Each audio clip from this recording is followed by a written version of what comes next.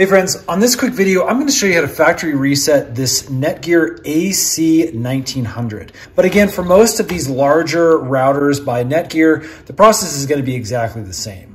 Now you may need one tool, and that is a SIM card key for your phone. I found this works the best, but any small pen-like tool that can go into the small reset hole will work great. Now again, this reset process is super important if you buy a used version or if you're getting rid of yours, reselling it, potentially giving it to a friend.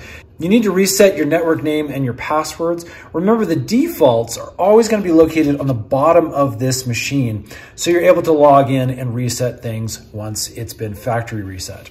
So let's get on with it. What we're going to do is we're going to look at the very back of the router. And as you can see at the very top, we've got this little reset hole right there. Now it's a pretty small little guy, which again is where our SIM card key comes into play. So what I'm gonna do is I'm gonna push this into the hole, and I'm gonna push and hold for 15 seconds. Do not release for those 15 seconds. What we're going to be looking for as we're holding is all these lights to reset. So let's go ahead and do that.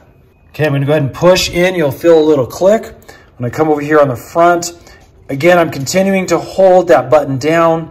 And after roughly 15 seconds, we're gonna see these lights go off and then come back on. Okay, as you can see, the lights went off, the power button is still on. At this time, we can go ahead and release this and then give this a quick reboot. You'll see it reboots up here, and then these lights will begin flashing again as it recycles and comes back on. And that's it, friends. That's how you reset these Netgear routers. I hope that helps. If it has, please hit that thumbs up button for us. Let us know we're making helpful videos for you. Stay tuned. We got a bunch more helpful tech videos coming up for you real soon. Thanks for watching.